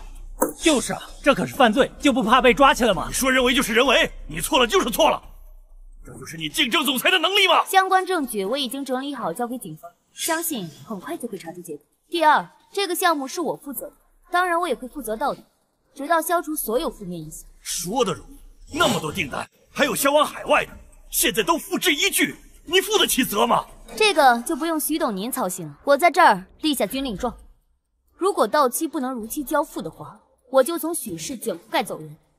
但是我也提醒你一句，如果最终查出来是许氏内部人干的，不论是谁，都给我立马滚蛋，永远不要踏进许氏半步。徐总，这是咱们早上刚生产的服装模板，你看看，这是咱们公司的服装，衣服质量很好，剩下的就交给你来处理。徐总，你是说他们公司承接了咱们的订单，烧毁的那些可以用他们的生产线？不只是他们，是整片厂区。就算没有这次火灾，这片厂区也在我的规划范围之内，现在只是提前用上而已。徐总，这么大一片厂区，租下来得多少钱啊？财务那边走这么一大笔开销，都没有人过问吗？谁说我走的是许氏财务？您可真有钱啊，自己掏腰包租下来这么大一片厂区。我就这么想冤大头吗？温氏集团作为合作伙伴，自然要出些力。我让温石锦掏的钱，好了，你们都去忙吧。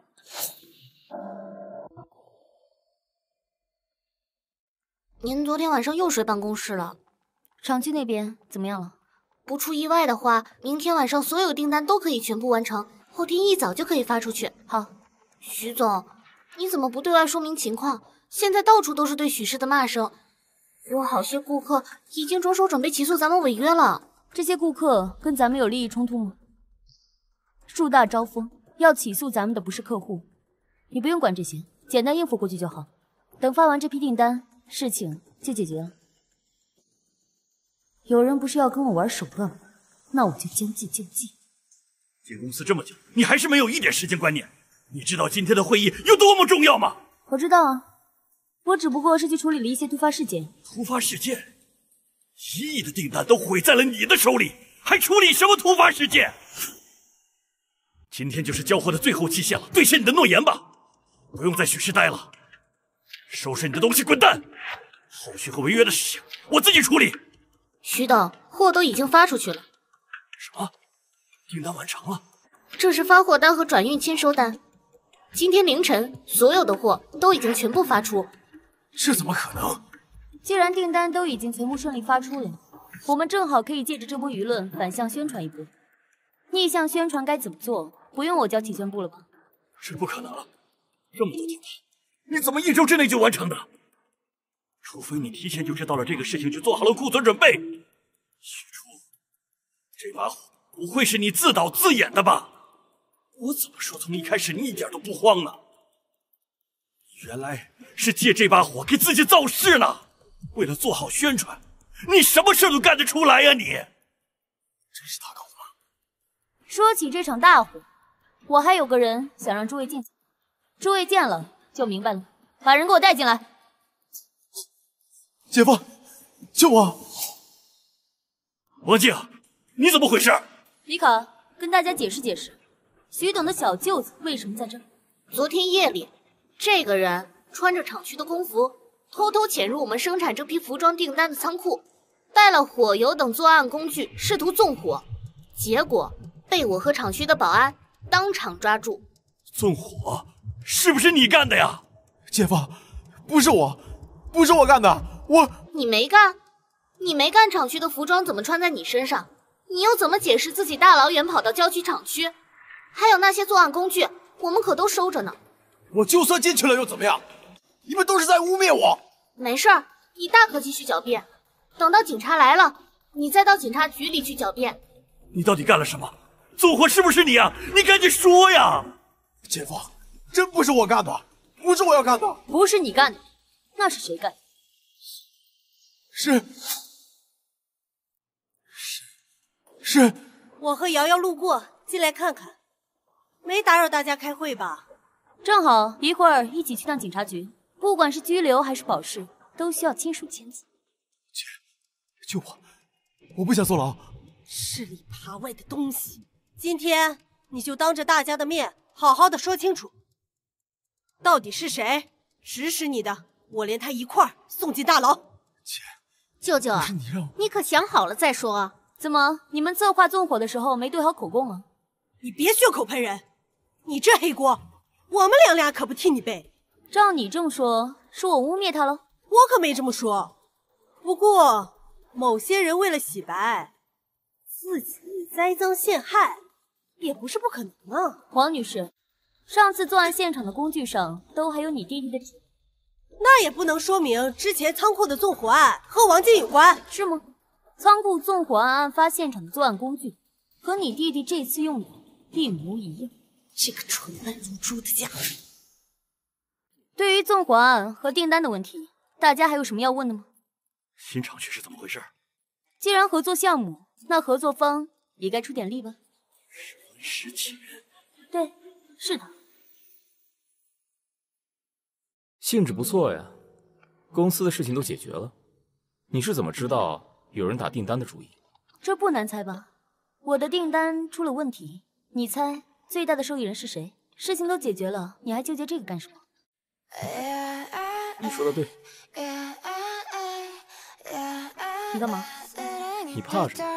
还是说你会担心我们会发生什么？那怎么可能？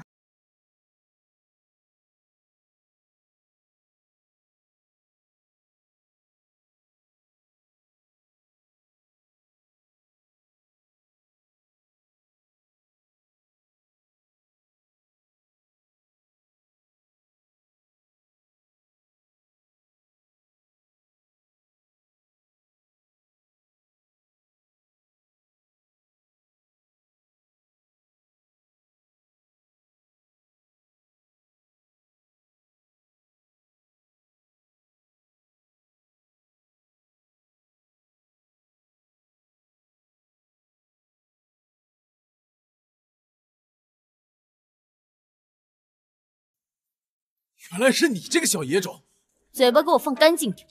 你得意什么？等我出去，有你好看的。哦，你出得去？我姐一定会救我。妈，干嘛让舅舅去办这件事啊？万一东窗事发，舅舅就……你舅舅虽然毛病不少，但不会出卖我们。你爸对他意见很大，真要出事了，让他在里面待着也好，我省心了。竟然这样对我！利益面前，人人自保。下半辈子是待在牢里无人问津，还是坐几年牢出去东山再起？这就是要看你的选择。你怎么又来了？我来我老公的公司也不行。许助理，你未免也管得太宽了吧？知道的温世锦是我男人，不知道的还以为是你老公呢。你这个助理怎么当的？总裁夫人来了，连杯水也不倒。许初，你别太过分！我要是你，巴结都来不及。你这是什么态度？我们是来取检局的，许瑶在吗？找我？你涉嫌唆使纵火，危害他人人身安全，跟我们走一趟吧。怎么可能？你们弄错了吧？是不是弄错？跟我走一趟就知道了。是你陷害我！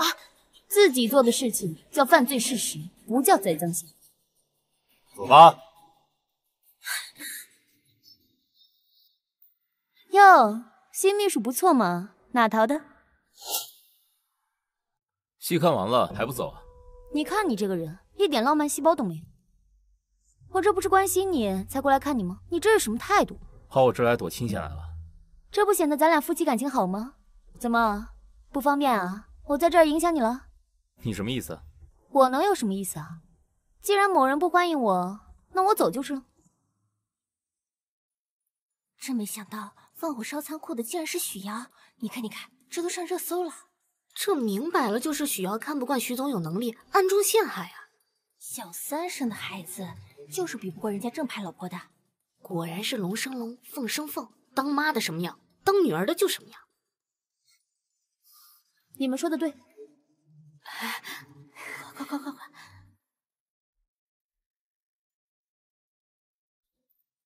喂，老大，刚得到消息，初念会出现在今晚的慈善晚会上，位置已经发给你，您知道了。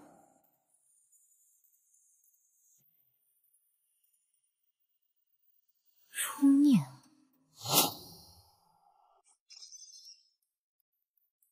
你怎么来了？怎么，我许初在你眼里就不能做好人好事了？大家好，非常荣幸各位来宾来参加我们 A 市1年1度的慈善晚宴。我代表 A 市的慈善机构感谢各位的到来。本次拍品只有一件，但这件拍品呢十分的重要，它就是神秘设计师 CN 的代表作《初念》。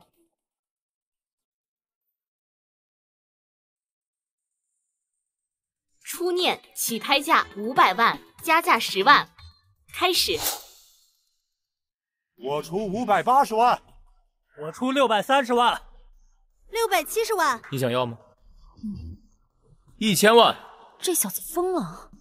这是温实锦。天，真没想到这温实锦比文轩更有气魄。我能用这个废人把我比下去。1100万，1300万，1600万，2000万。2000万一次，2000万2次，2000万，2500万，2500万，还有没有要加价的？我自己的东西，不需要别人。成交。在公司处理事情，你在这干什么？现在许氏集团因为你私生女放火的事情，股市一路走低，你不解决就算了，还把责任推到我头上。瑶瑶可什么都没做，你别胡说。看来板上钉钉的事情要有转机了。你别含血喷人。我老婆怎么说话是她的自由，跟别人无关。这里能轮到你个废物说话？狗都知道，什么人能忍，什么人不能忍。怎么有些人就是不明白呢？我要是你，我就趁早决心，这样他能捡个好名声。你不过还要谢谢你给我的那些钱啊，不然我都买不起那个手链。居然给这个贱人钱！没有给过他钱，你冤枉我呀你！给人当了半辈子小老婆，还不知道他能拿出这么多闲钱吗？我都替你感到委屈。你别胡说，我什么时候给过你钱了？不好意思啊，我忘了，这是咱俩之间的秘密，对不起啊。你他的在胡说，你别听他的，你俩给我等着。没错。姐姐，你终于来了，我好想你啊！念念，姐姐也想你。你看这是什么？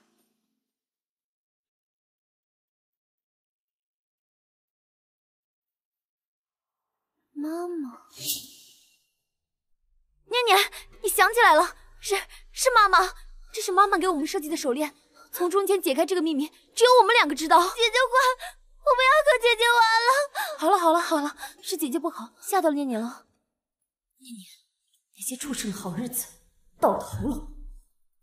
徐总，不好了，咱们的厂区被人查封了，而且许瑶还出狱了，还有南区分局的警员来了，说要见你。接到上面的命令，关于许氏仓库失火的问题，我们有些情况需要了解一下，我走一趟吧。仓库失火的事情不是已经检查清楚了吗？是许瑶教唆王静干的呀。不好意思，我是接命令行事，有什么话到警局再说。你无妨，我跟这位警官走一趟便是。不过我可以打个电话吗？喂，是我。上个月9号你在哪儿？你觉得正常人会记得自己上个月具体某一天做了什么吗？我有让你问吗？不记得了。上个月9号，你花了20万买通了王静，让他放火烧了仓库，然后让他嫁祸给了自己的侄女许瑶，说他是幕后指使，是不是？这就是他们诬陷我的说辞。什么意思？很有想象力。这里是警局，你说话注意态度行吗？侯局长。对，任务带回来。什么？放了？行，你可以走了。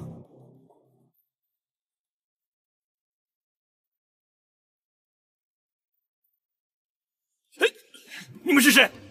督察厅反腐办公室有人举报高松涉嫌贪污受贿，通知查办，这是逮捕令。知道我是谁吗？跟我们走一趟吧。放开我！阿轩，来，快啊，坐。来，瑶瑶，我跟你说啊，这次的事情呢，阿轩可没少出力啊，没少奔波啊，我们呐可都看在眼里了，是不是啊？都是一家人，这么客气干什么？都是有些人呢，为了得到许氏不择手段。可不是嘛。不过还好啊，现在是法网恢恢，疏而不漏。世天，你说是不是啊？啊，对了，这许初已经离开公司了，那咱们瑶瑶不就可以回去了吗？那是当然，明天我就召开董事会，重新商议，让瑶瑶当许氏的总裁。好。老爷夫人不好了，外面来了好多警车，把咱们家包围了。警察？刘嫂，带阿轩上去休息。走吧，少爷。走，我们出去看看。没事。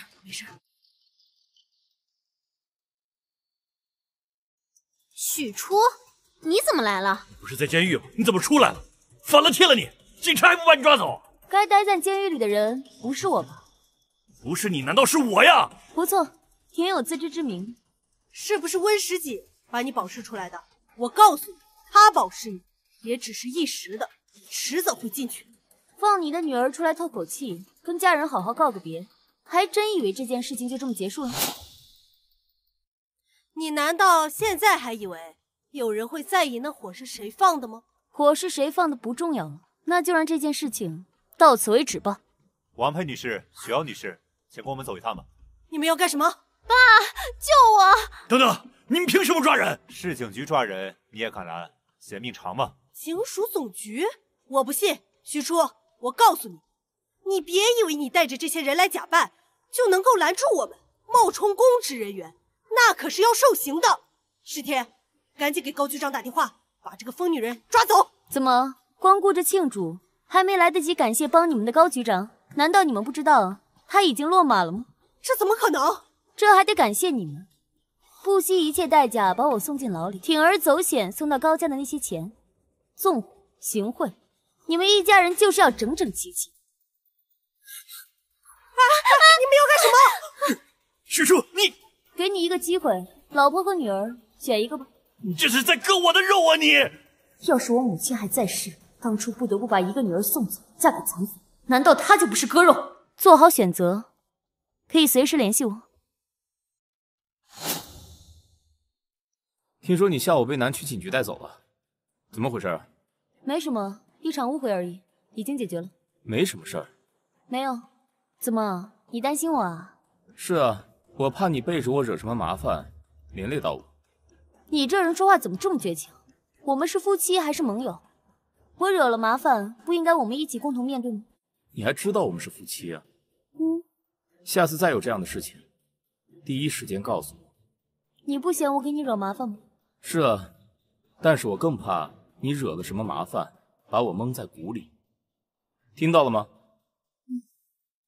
去休息吧。徐总，许氏一家都进局子了，办公室的电话都快被打爆了。通知公司所有中高层和职工代表，10分钟之后开会。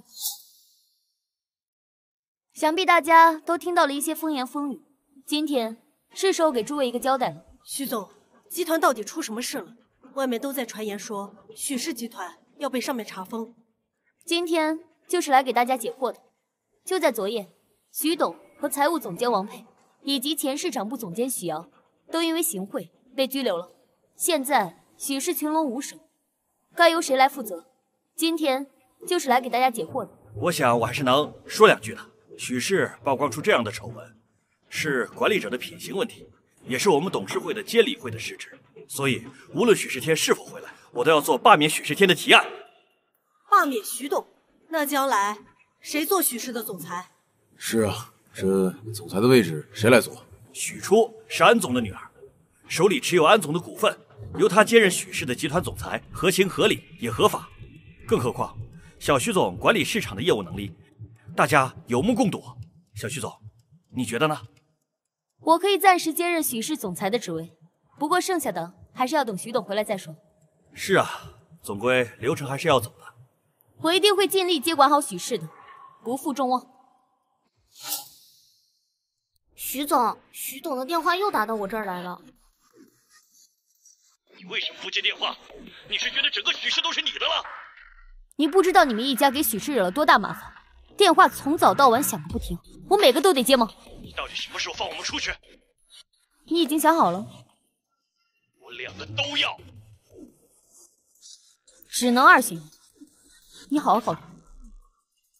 瑶瑶，爸，我就知道您会来救我们的。爸，我妈呢？只能救一个。妈被判了10年。10年？这不可能的！律师呢？夫人，这个情况数罪并罚，10年算少的了。怎么会判得这么重？不可能的，是不是许初？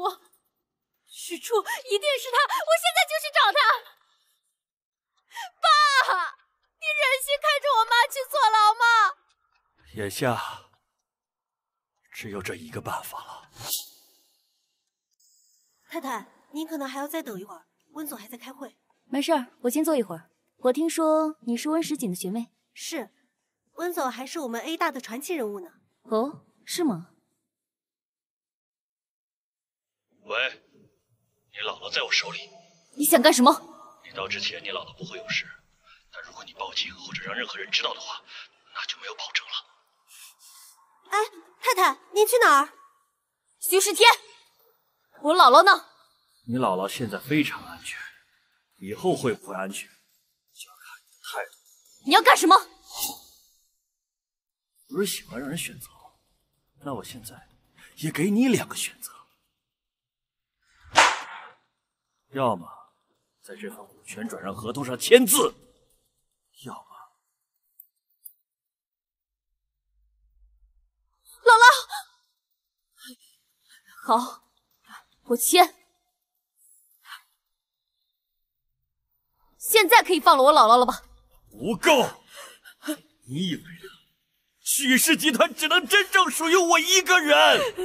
给我上！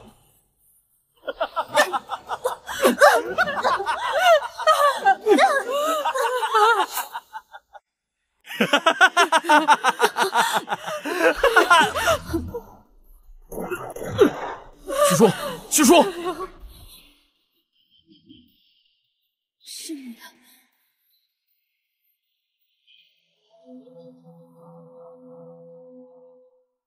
我姥姥呢？已经送去疗养院了。你刚受过伤，最好不要出门。为什么？许世天死了，这跟我有什么关系？杀害许世天的匕首杀留下了你的指纹，有人栽赃你，你有证据证明不是你干的吗？是你？你来我们许家做什么？今天我是来送我法律意义上的父亲最后一程。你不配，是你杀了他，亲手杀死了自己的父亲，嫁祸给你就配了？胡说八道！你有证据吗？你别着急，要证据是，那就让警察来告诉我证据是什么。许瑶，你涉嫌故意杀人，跟我们走一趟。你们凭什么抓我？案发现场发现你的私人物品，上面用的指纹，这和你说的不在场相悖。你不知道吧？法医鉴定出来了，许世天是死于心脏病。你说他的药去哪儿了？我们已经在你车上发现你父亲的心脏迷药。不怪我，是他为了公司放弃了我，是他活该！你干什么？放开我！放开我！放开我！太太，温总上坛去了，要不我给温总打个电话？不用了，我是来找你的。谢谢你上次通知温师姐。应该的。常小姐，做事之前要有自己的判断，千万不要被人利用。你什么意思啊？请你转告温师姐，爷爷晚上让他回老宅一趟。好的。怎么还专门跑公司通知一趟？总不能让你独享美女助理吧？怎么，吃醋了？小心啊，温总，温柔刀，刀刀割人性命。爷爷，阿轩，你先坐旁边。来，楚丫头，坐吧。最近公司可忙？还行，后续事项都处理的差不多了。真是没想到啊，这许瑶为了能当上公司总裁，竟然可以弑父，真是看走眼了。爷爷，这人心不古，您又怎么敢保证身边没有人要害你呢？哼！爷爷，我告诉你个好消息。什么好消息？哎，师姐，你的腿。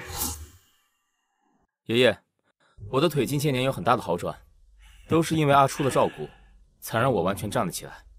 可能这就是爱情的力量吧。这小子疯了，胡说八道什么东西啊！那可得好好的谢谢楚丫头了。什么狗屁爱的力量？我看你就是装瘸。行了，温师姐，你藏得够深啊！你们聊着。你又闯哪门子风？放过我！我心疼我自己老婆还不行啊？师姐，你这腿好的可真是时候。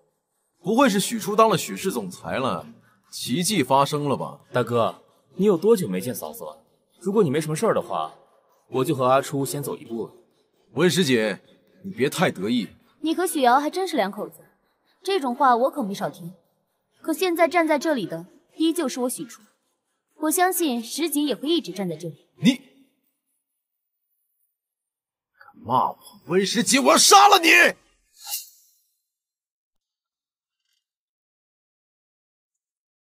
这小子脑袋不会真出问题了吧？上次你被许瑶他们绑架，我从来没这么担心过一个人。我特别害怕失去你，真的好害怕。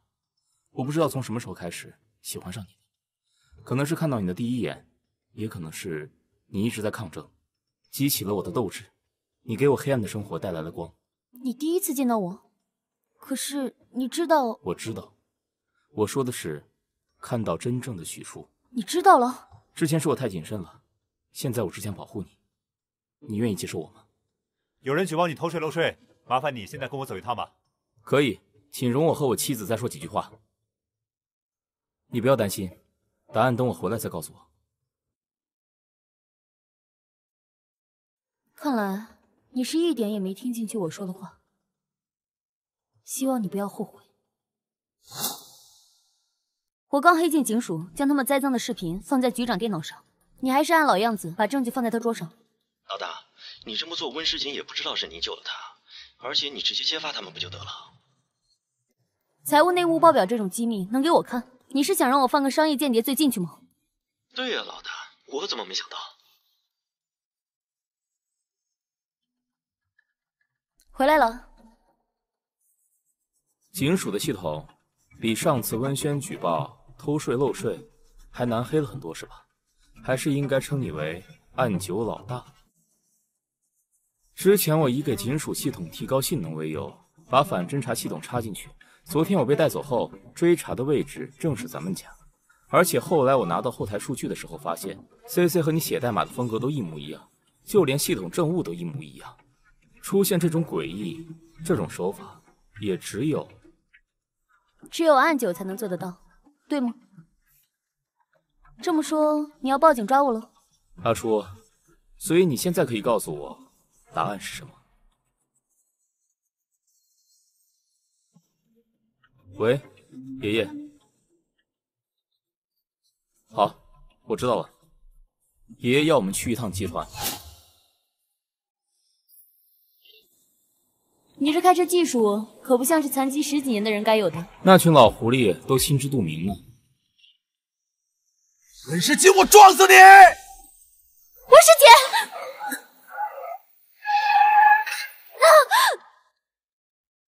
你这大哥可真够衰的，为了开车撞我们，反倒把自己弄成个高位截瘫。看许瑶没用，想自己接手温氏，不惜伤害爷爷，想来个舍己为人，没想到这人情还推给咱俩了。你们暗九连这个都知道？小意思。我爱你。你刚刚说什么？我什么都没说。你刚刚明明就是说了。温世锦，我爱你。